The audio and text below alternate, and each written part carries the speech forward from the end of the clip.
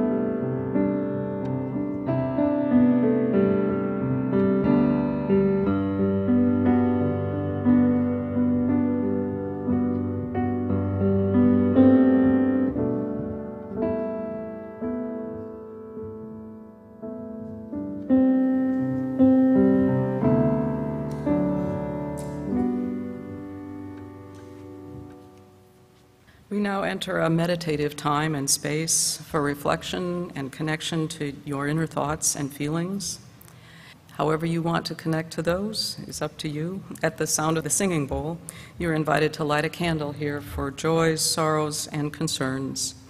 And at the end, I'll light a final candle for those thoughts held in our hearts and in our minds.